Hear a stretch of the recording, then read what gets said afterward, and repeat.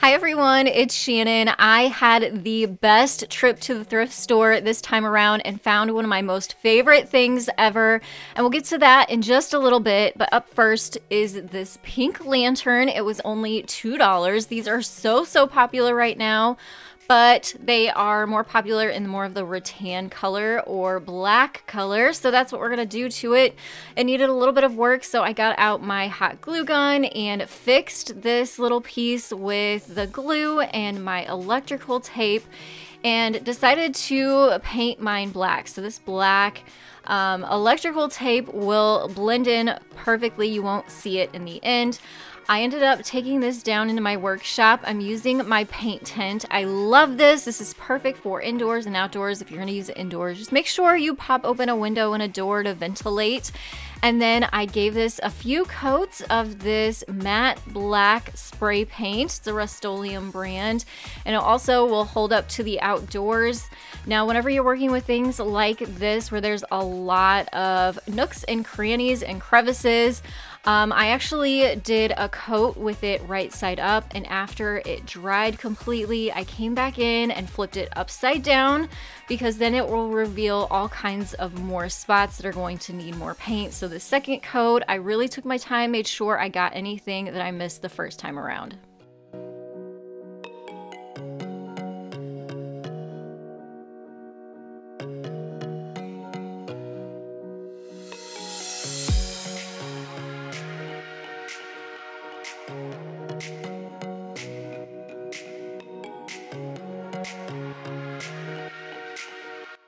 And here's the before and after side by side. You can see now it looks brand new.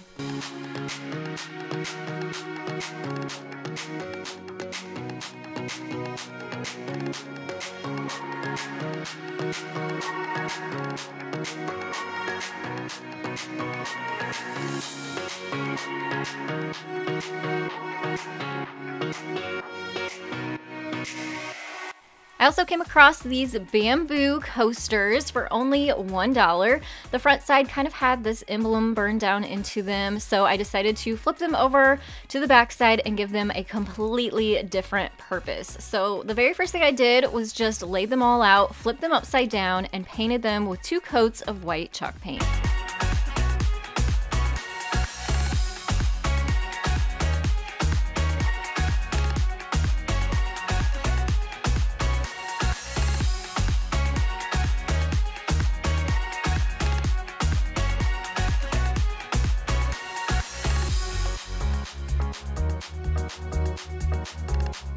So now that I have all of them painted and they're all completely dry, I still had the little tray that they sat into, and I wasn't quite sure what I wanted to do with this. So if you guys have ideas for me, leave those down in the comments below. I'd hate to just throw this part out. So we're gonna work with these coasters and actually add some vinyl decals onto the front. I wanted this to say home, so I used a Oracle matte black vinyl and just printed out the letters H, M, and E, and we're gonna use something a little bit different for the O instead of just using vinyl. I had some of this greenery from Walmart, I believe it's from, and just made an O out of that and hot glued it right onto the coaster. Now I want to add these coasters onto a piece of wood to create a wood sign. So I have a 1x8 here that I am cutting down to 18 inches long. Now that I look back, I wish I would have made it at least 20 inches long, if not 22 inches long, and you'll see why here in just a little bit. But once I cut it down to 18 inches long, I took some 80 grit sandpaper and sanded out all of the imperfections and splinters out of my pine. So here's why I kind of wish I would have made mine a little bit longer. I wanted to add a border around the wood, so it would have a wood tone in the middle and then a white border around the outside. So I'm just using some masking tape here and some brown acrylic paint to give me that wood stained look in the middle. But once I laid out my tiles, I realized that I wanted them spaced apart a little bit more. So I ended up making my brown and wood tone frame a little bit larger, and so I just reapplied the tape and repainted the brown, and then added some more painter's tape to frame it out with the white chalk paint.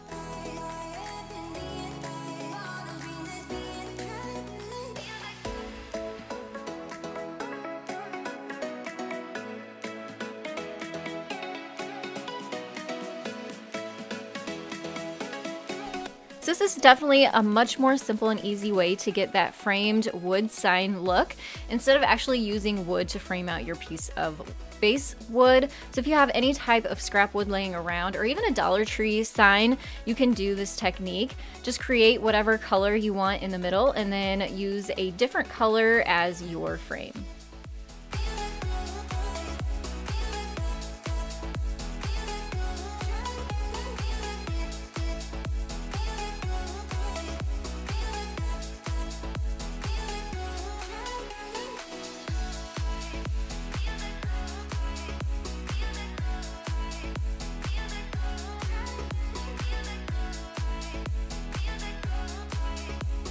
And then all I needed to do was to hot glue my coasters right onto the front. You can see here, this is why I wish I would have made my sign just a little bit longer so I could have spaced out my tiles a little bit more.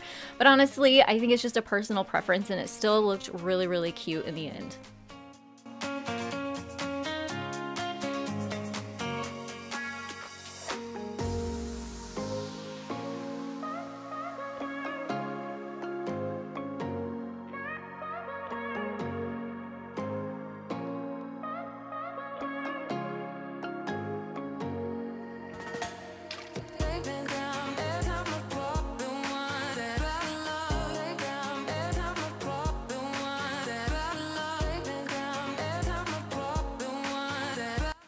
I'm kind of drawn to anything that is wood at the thrift store because I feel like there's always an option to update it and recreate it. So I found this wood vase. It was only $2 and I didn't necessarily like the finish or the look. You can see on the bottom here it was actually probably handmade and originally $20 when it was created, but I found it for only $2. I actually had my husband help me with this. He has a much stronger grip and was able to cut this vase in half for me, and he's using a multi-tool. I would kind of recommend maybe a table saw or something that's a little bit more sturdy, but he was able to get this to work in a pinch for me, and it does take a little bit of time, so just be very, very careful and go really slowly if you find a piece like this and you want to hack it in half.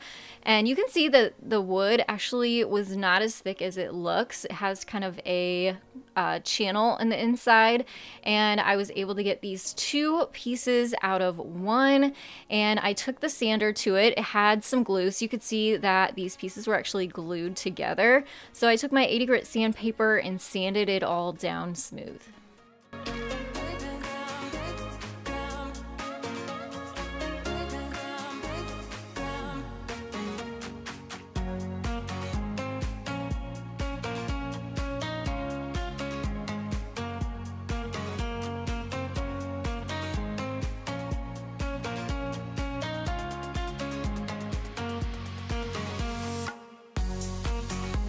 So the high gloss kind of look was definitely not my style, so I took my white chalk paint to it and gave them 2 coats on each one and created 2 separate plant holders out of one vase.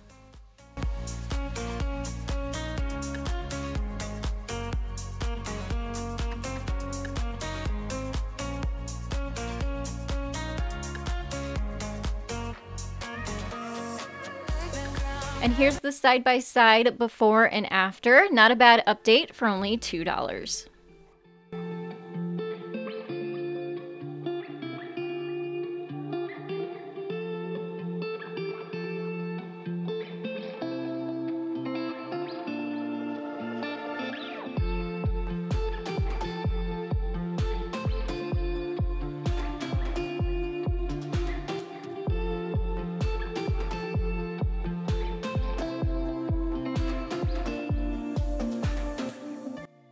Now this was literally my most favorite find at the thrift store ever. It was reclaimed pieces of wood for only 50 cents each. These must have come from an old porch or something. You just cannot replicate this finish without having your wood sit outside for a considerably long amount of time. So I found some corbels, I found some finials, and even these wood squares. We're gonna make several different projects out of these, and I'm so excited for you to see them. So I did have to do a little bit of work on these pieces before I could actually create with them. I took some 80 grit sandpaper and hand sanded everything down, mainly because I wanted to make sure I got off any kind of splinters or pieces that were kind of hanging off of them. They also had quite a bit of grime and buildup on them, so I just kind of took care of that. I didn't want to sand them too much though. I didn't want to get rid of that beautiful weathered wood finish. And they also, some of the finials had some old screws in them. I needed to remove those. And I also just wanted to make sure everything was safe and usable for the projects I was going to be working on them with. So I did actually take some clear matte spray paint and sprayed them all and sealed them all really well. And it looks like they're darker in the photo because the spray paint is wet, but they did dry kind of more in their natural color. It's just kind of the spray paint that makes them look darker.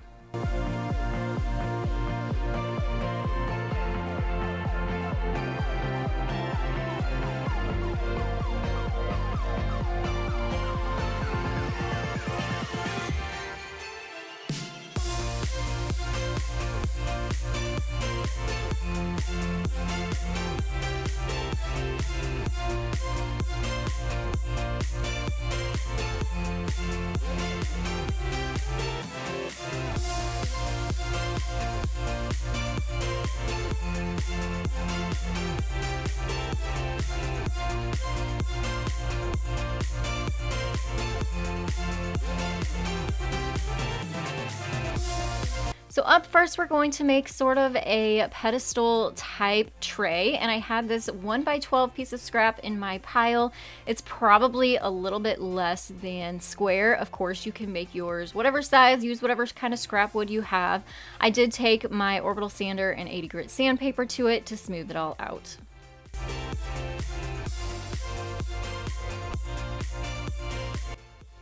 So we're going to be using those finials for the feet of this tray, and I wanted sort of a two-toned look. Since it's hard to replicate that faux wood finish, I decided to create a faux finish with the top of the tray and kind of that two-toned look. So what we're doing here is adding a coat of gray chalk paint in the color Elephant by Waverly. You can find this at Walmart, and I just made sure to coat the top, bottom, and all of the sides of this 1x12.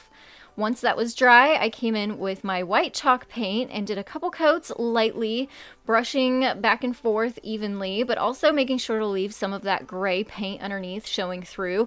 That's going to give us a nice faux wood finish that will pair nicely with our actually real weathered wood feet. Now to add our bottom pieces in the feet, the finials, I'm adding some wood glue to the bottom of each foot, flipping it over and adding 1.5 inch brad nails into the top that will go through and secure those feet to the bottom. I love this brad nailer. I actually keep it in my craft room. It comes in super duper handy for crafting even. It's battery powered, so you don't need a air compressor, and I'll make sure to link the one I use down in the description box below. So here I have my lantern sitting on top. I love how it looks pretty next to my new home sign with my coasters, but you can also use it as sort of a centerpiece on a coffee table and put a candle on it, photos on it, plants on it. You could even put it in a kitchen and put dishes on top of it. So very versatile piece. I was so excited to find these weathered finials. We're also going to use those corbels, or I guess they're not really corbels yet unless you create them to be, but they're pretty decorative corner pieces. And this is a faux antique window that I created using Dollar Tree barbecue skewers last year. I'll make sure to link that up in the iCards and below down in the description box if you want to see how to recreate and make your own. I actually wasn't using this anymore. It was kind of just set aside in my storage, and I wanted to give it a new life. So I just removed all of those barbecue skewers. I just used hot glue to keep them in place, so it was easy to pry them all apart away from the frame. And I also had to scrape some of that glue off to give me a nice finished edge that we needed for our weathered wood pieces to sit on.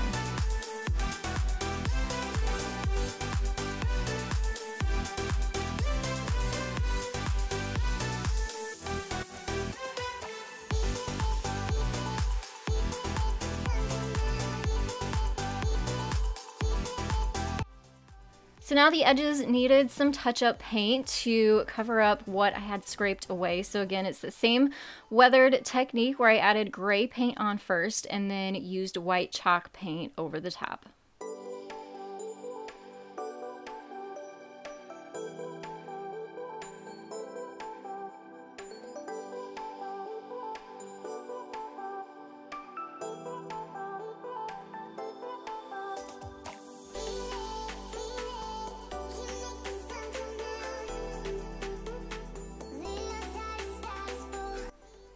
Then to add my pretty decorative pieces, I used a combination of wood glue, which is going to hold it more long-term and permanently, and also some hot glue, so that would kind of keep it in place quickly until that wood glue would set up and dry completely.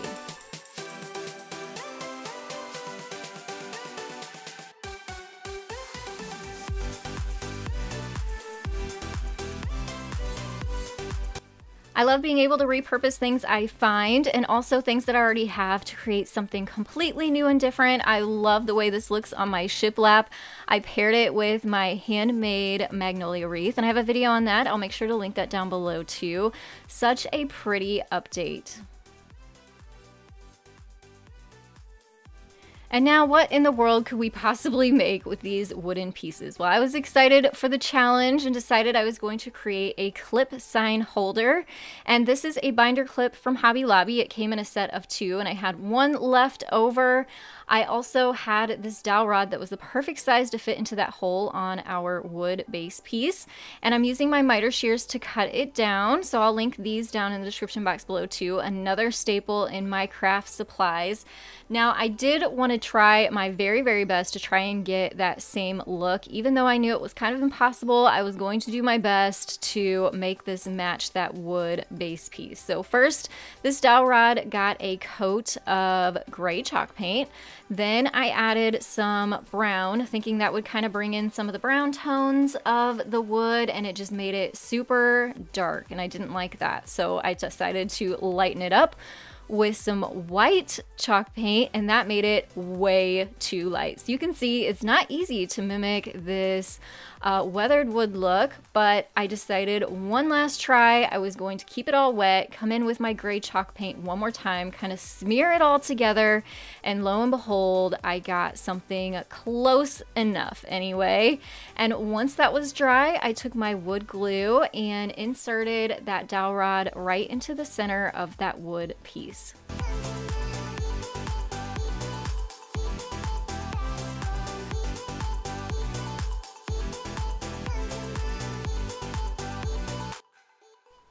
And now it's time to add the binder clip to the top of the dowel rod. I just used some hot glue for this that sets up super quick and holds it on perfectly. And then I hit Pinterest to find a beautiful free printable, which I found at Repurpose and Upcycle, of this pretty botanical print that just finished off this look and made it look amazing. I'll make sure to link that down in the description box below, so make sure to go check out that blog if you're interested in that. Also, check the description box below for the videos that I mentioned throughout this tutorial, along with products I use to create with. And also, if you haven't yet, please subscribe and hang around as I bring you all kinds of new DIYs, tutorials, and inspiration like this every single week. Also, hit that thumbs up button, and I want to thank you all so much for joining me today. I will see you in the next one. Bye, everyone.